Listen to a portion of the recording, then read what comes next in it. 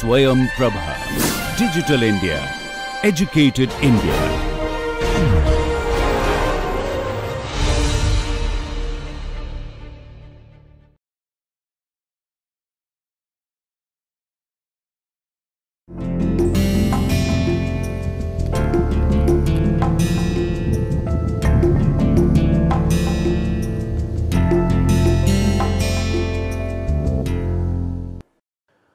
Welcome back, my dear friends. A very good morning, good afternoon and good evening to all of you, and hope all of you are fine.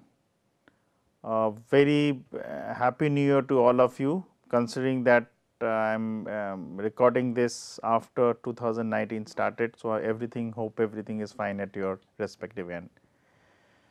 Now, as you know, this is the DADM 2 course, Data Analysis and Decision Making 2, and we are going to start the third week lecture, and this whole course is for total number of hours is 30. That means each week we have 5 classes or lectures, each lecture being for half an hour. So, in totality we have 60 lectures, and we are going to we have completed 10 and we are going to start the 11th lecture. And my name is R.N. Sengupta from the IIT department, IIT Kanpur. Now, if you remember, we were discussing my utility functions, then the concept of safety first principle, the concept that how different bounds, the Chebyshev bound, Markov bounds could be utilized, and based on that how problems could be formulated as a simple optimization problem, where you want to have a look at different concepts of these are not the direct use of utility functions, but they are way how could you can use optimization, and when you are using optimization, obviously the concept of utility function would be utilized time and again.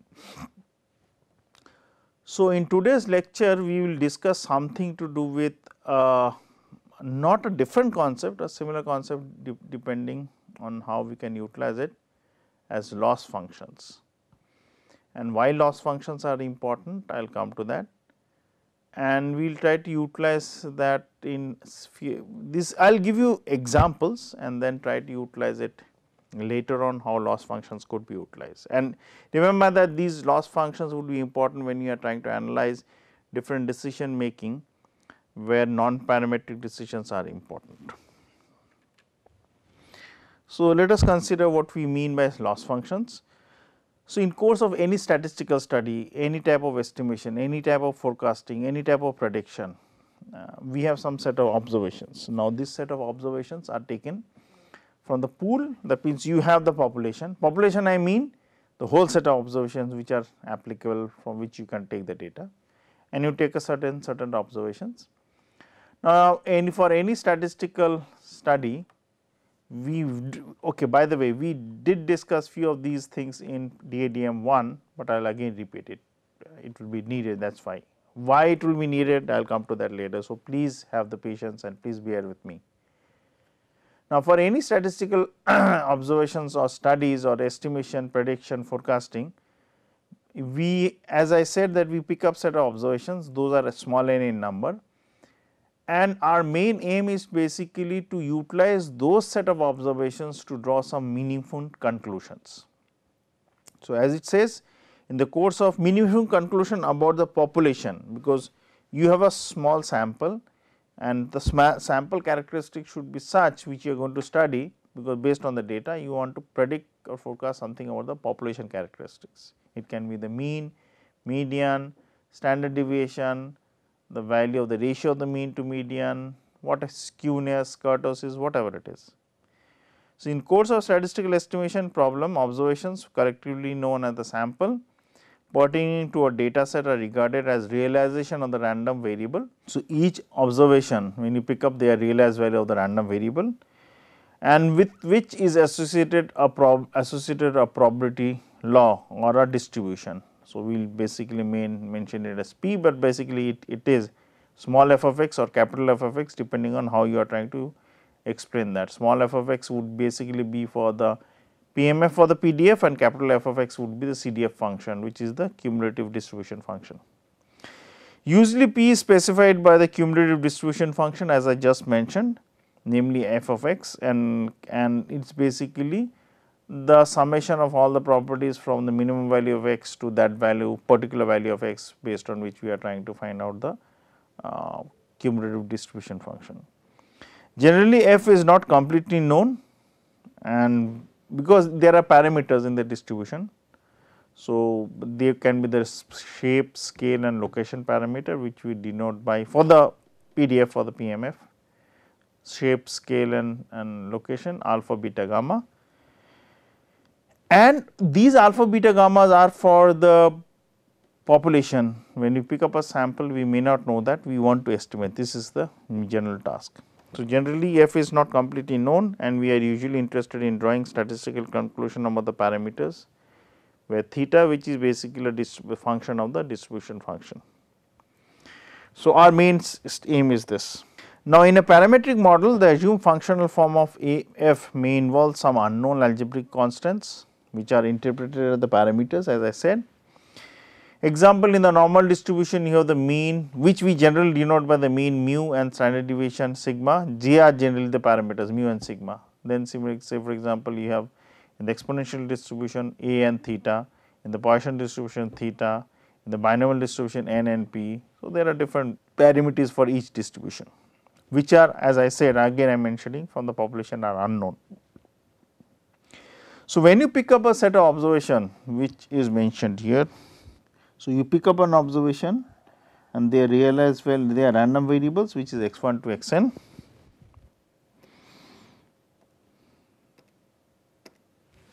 So, actually when you pick them up, you have, and they are realized, they become small x1 to small xn.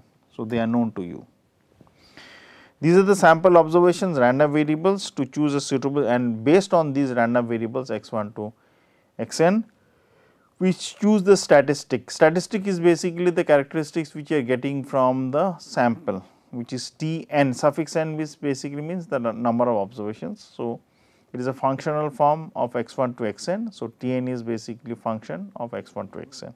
So, it can be, if you are trying to find out the mean, it can be the weighted mean, simple mean, exponential mean, whatever it is. So, as that T n estimate, so what we are interested is basically to find out that how does the T n which we have found out basically gives us some information about the theta, which is the parameter which you are working on, which you want to find out from the population. Now, whenever you are picking up a set of observations and when you have found out T n, our main concern is that the T n should be as close as possible to theta. So, if you remember, we have discussed two important properties when we were doing DADM 1. So, one was basically unbiasedness, that means the expected value of T n in the long run should be equal to theta, and one was consistency in the sense that as the sample size n increases, the probability of the difference between the T n value and theta, that means the bound, slowly tends to 0 as n tends to infinity. So, if I write it down, technically the first would be, I will write the first one, erase it and then write the second one, considering the space is limited here in this slide. So, the first one will be the expected value, which is unbiasedness, which you have already considered. There are proofs for that, but I am not going to go into that. So, let us erase it.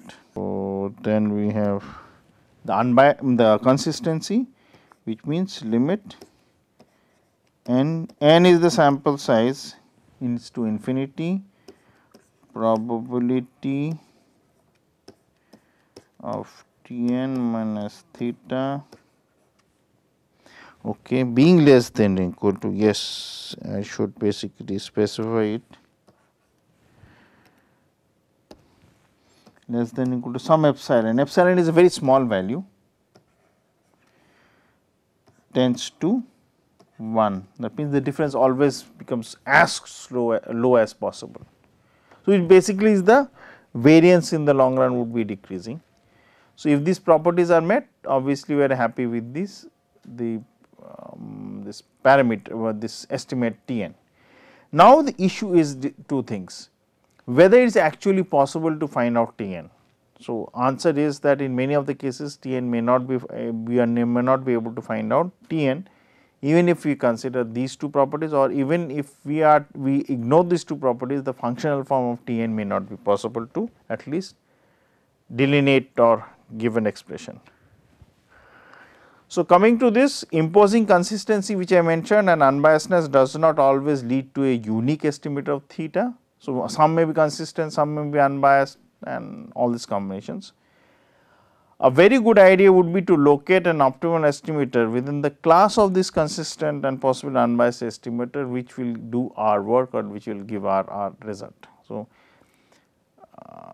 consistency would be more important, and if they are unbiased, then obviously well and good. So, we will basically concentrate on consistency. One idea would be to choose a non-negative metric. So, we want to basically measure it, and that measure what we do is known as the loss function, which is defined for all values of theta and all values of Tn which we find out, where Tn varies over the sample space and it is a subspace of the real number n depending on the number of parameters which are there. So, what we are interested to find out is basically find out Tn, which is a functional form x1 to xn, which is the realized value, such that the functional form of a loss means some type of negative gain we are going to have in choosing Tn, such that there is a difference between Tn and theta in their actual value, that will give us some loss, some negative value. So, you want to basically have a functional form of that loss and try to basically understand that how that loss can basically be optimized or reduced. Obviously, we will try to reduce it, because if Tn is closer to theta, well and good, it is actually what we want. If Tn is definitely far away from theta, that is actually we do not want. So, few of the loss functions which you may have seen in DADM1, but I will again mention it. So, one is basically the quadratic loss function or the square error loss function. So, in this case you see that if I basically find out and draw or delineate or mark delta is basically this. So, which is basically the difference between theta hat and theta. Theta hat is basically Tn, which is the estimate of theta we are going to find out from the sample. So, the difference of theta hat and theta is basically delineated along the x axis, and the loss function is basically delineated or drawn along the y axis. So, in this case it is a quadratic loss function. So, hence the loss function which we will draw along the y axis would be theta hat minus theta whole square. So, all the values which are positive would be drawn on the right hand side, which considering theta hat is greater than theta, and all the values which are negative will be drawn on the left hand side onto the origin, which is theta hat minus theta is negative. But obviously, as the loss function is quadratic, so if theta hat minus theta is plus 2 and theta hat minus theta is minus 2, the square value becomes 4. So, both on the right hand side and the left hand side of the graph, that is in the first quadrant and the second quadrant, the height of that function f of x, which is basically L of delta, is basically of equal quantum. Now, the advantage of this loss function is that if you try to minimize this loss function, it gives us some information of trying to basically minimize the variance. Because what is variance? Variance is expected value of theta minus theta hat and try to find out the expected value of that, which is basically the dispersion which you are talking about, the variance. And if you minimize that, obviously it will lead to the fact that minimizing the loss function considering quadratic loss function also leads to the minimum variance. Another, which is good, and obviously there are good results for that, theoretically is very nice. But obviously practically it would not be nice, as I will try to give you some examples later on within few minutes. So, another loss function which could be utilized would basically the mod loss function. So, which is linear loss function in the sense that both positive and negative loss functions are of equal weight. So, hence and the difference of theta hat minus theta, if it is positive, it is given a positive value, not a square value on the first quadrant, and if theta hat minus theta hat is negative, then also it is given a mod value, which is of the same quantum on the second quadrant. So, obviously it will be a 45 degrees line both in the first quadrant and the second quadrant, but in the first quadrant it is positive and the second quadrant it is negative, but we are trying to delineate is accordingly. Now, consider this, the loss functions which I just discussed was the mod loss functions, which is linear loss functions. Now consider the positive part is weighted by a factor which can be more than 1 or less than 1. So, in that case, in this example which we see in front of us, which is in the slide, the value of which you are giving to the weight, which is when it is on the positive quadrant, which is the first quadrant, considering theta minus theta hat is positive, is more than the weight which you are going to give it to in the when it is in the second quadrant. That means, for any positive deviation we are going to give a linear weightages, obviously linear functional form would be there, but the weightages would be much more. While if it is in the negative direction in the second quadrant, we will give a weightages which will be less than the first quadrant, which means that if the difference is, say for example, plus 2 and in another case the difference is minus 2, we will multiply plus 2 by a unit which is, say for example, 1.5, but in the case when we are getting a minus 2, we will only multiply it with 1 or less than 1, which means that we are penalizing.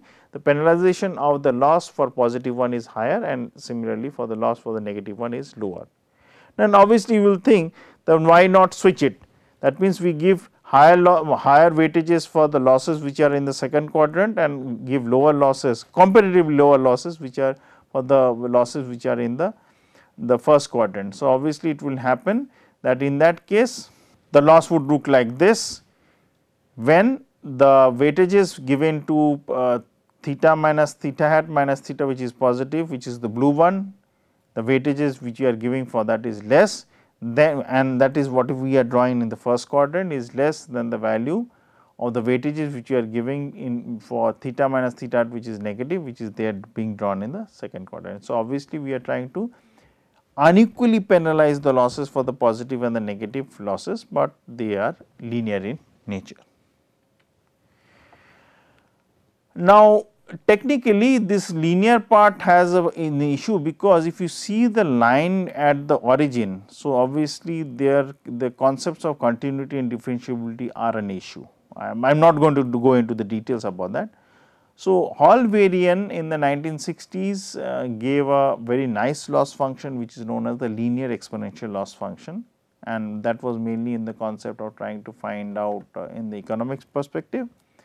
So, this asymmetric or linear non-linear loss function was basically known as Linex loss. So, the part Linex, L-I-N-E-X, the first part Li basically means the Lin basically means the linear part, and Ex basically means the exponential part. So, if you see the slide, the loss function is linear exponential in Linex loss function.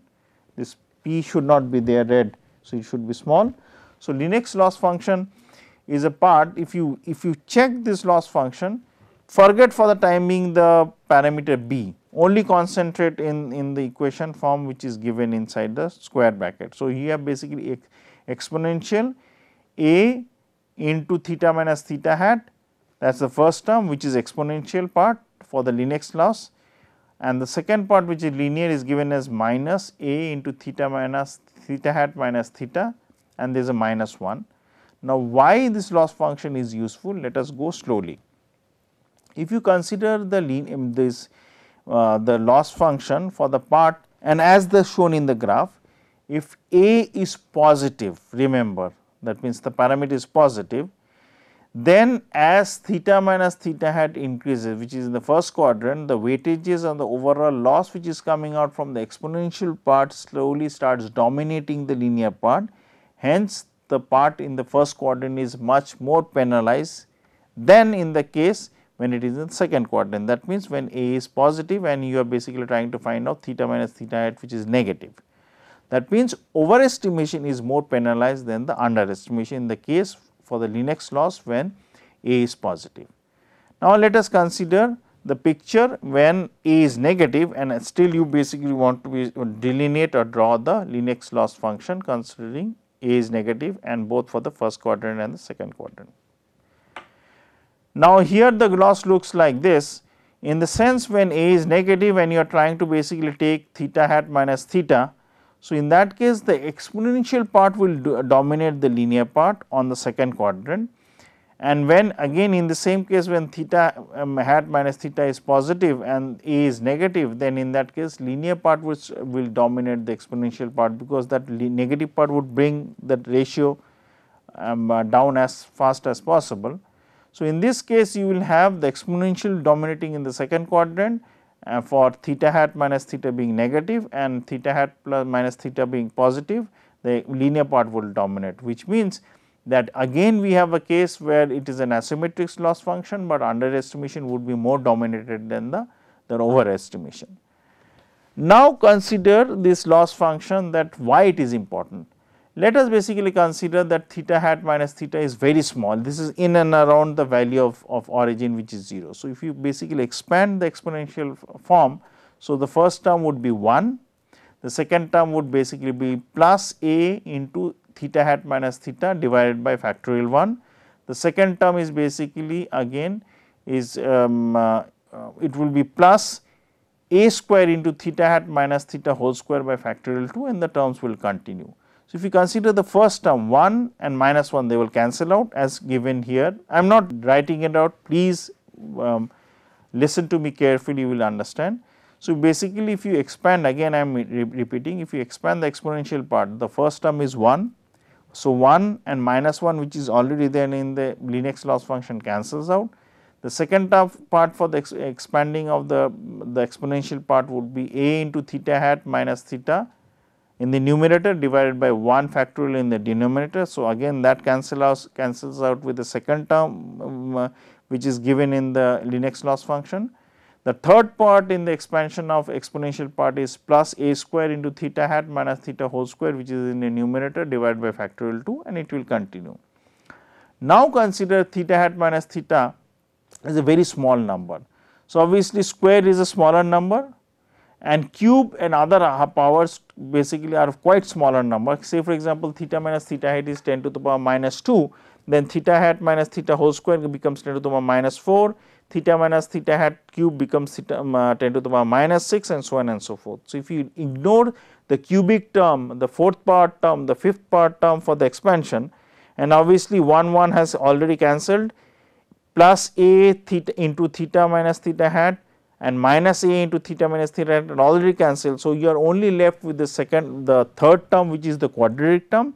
So, you will see for very small values of the difference between theta minus theta hat, their Linux loss function almost exactly belongs to is almost the quadratic loss function, which means a special property of the Linux loss is that it basically penalizes both overestimation, it can also penalize underestimation depending on how you have basically framed the problem. And in the special cases when theta minus theta is almost closer to 0, the Linux loss basically can be replaced by the quadratic loss function, and all the properties of the quadratic loss functions can be utilized. Now, we will basically discuss 3 simple examples in order to basically make you understand that how these values of A being positive, being negative, and theta minus theta hat, whether overestimation important or underestimation important, or whether we depending on the problem you will take the situation where overestimation is more important or underestimation is more important. So, consider a company is going to launch a new product, and the company is launching a new product in a sense that there are other competitors also. I will read the statement which is given in the slide, but let me first explain it. So, here the company is launching a product considering that is a refrigerator or a TV or a fridge or an AC, whatever it is. Consider for the time being the product which you are launching or you are launching in the market, that warranty life is say for example given as 6 months. Now, there are competitors and 6 months you have estimated for yourself from the marketing study. Now, consider 2 scenarios. Scenario 1, the competitors have a similar type of product, but their actual warranty life is less, which is basically 4 months. So, in this case what happens? 6 months you basically give a product. So, in that case when the product is basically floated in the market, people will be more tempted to buy your product because you are giving a warranty of 6 months. So, obviously the initial sales for your product is much higher. But remember the actual product which is already there in the market, similar type of product which is being floated by, which has been floated by your competitor, that 4 month is the actual warranty life which should have been, but somehow either due to your erroneous calculations or due to your marketing strategy, you gave a warranty life of 6 months. Now, initially the product was sold quite well, but generally the products would be start failing in and around 4th month. So, obviously, and you have already given a warranty life of 6 months. So, obviously, you have to pay some penalty to the customers and basically repair their products from the money from your own pocket, which means the initial positive thing has basically been now being wiped out by the negative thing, which means that this overestimation and underestimation has to be analyzed in such a way that the market which you captured in the initial stages, whether it is lost due to the loss of sales as it happens later on during after the 4th month, when you basically find out that people are basically not being satisfied as the product has started failing in and around the 4th month, in spite of the fact that you have basically given a warranty life of 6 months which was wrongly calculated. So, obviously, you have to understand which is more, the initial sales was better or whether it was basically better to give you the warranty life of 6 months. Now, consider the other way, you actually the warranty life is 8 months and you have given a warranty life of 6 months. So, now remember one thing, 6 minus 4 and 6 minus 8, these both things are plus and minus, minus 2 and plus 2. So, if you basically consider from the point of view of the quarterly loss function, it will be 4 4 in both the cases. Now, let me come back to this example. So, it is basically 8 months and you have given it 6 months. So, initially the products sold by you would be much less, because people will be more attracted for the warranty life which is 8 months, but as they find out their products which you have brought from your competitors start failing. So, obviously, people will be more attracted to your products later on, because they find out the warranty life is actually what it should be, which is 6 months, and slowly you gain your market. So, initially you had a loss, in the sense the market share was less. Now, you will slowly gain the market share. So, and the first example scenario 1 is that initially you gained a big market share, but slowly you started losing the market share and the confidence of the customers, because many of the products which you sold in the market had to be repaired, because the warranty life which you stated as 6 months is not actually 6 months, is basically 4 months. So, in this case, overestimation or underestimation is more penalized or less penalized. You have to basically analyze this problem and basically state the condition based on which you will basically frame this problem. So, now with this, let me read the problem. Consider a company plans to launch a new product, say a refrigerator in the consumer market. Also, suppose that similar products from different manufacturing already exist in the market. Then the company is expected to give some warranty for the particular product, that is the refrigerator, to its customers in order to sell the product.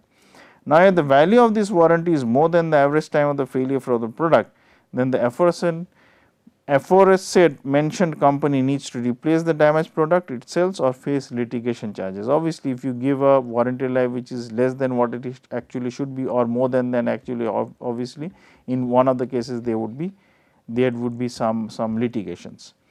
On the other hand, if the warranty period is less than the average failure time of a particular product, similar product in the market, then the company loses the market share to its rivals, as naturally customers are willing to buy the refrigerator from the competitors who assure a higher warranty period, as I mentioned. Under such a situation, it is definitely advisable to estimate the warranty lifetime using an asymmetric loss function. Whether you want to penalize or less penalize or more penalize will depend on the situation what you are facing.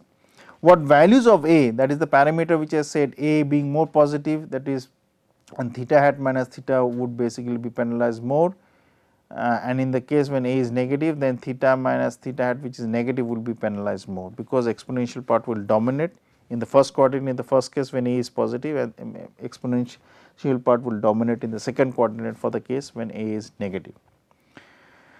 So, what values of A one should use would then depend on the level of importance our company places on the overestimation versus underestimation, that is the cost of the litigation versus the cost of a loss in the market share of the company has to be analyzed. So, with this obviously there would be more other examples coming up for overestimation or underestimation specifically, but with this I will end this 11th class and continue the discussion later on for the all from the 12th class, and try to basically give you an example about where the loss function could be utilized, and later on see how we will try to basically merge it with the utility function and asymmetric loss, and try to solve many of the non-parametric problems which are there to be discussed for this course. Have a nice day and thank you very much.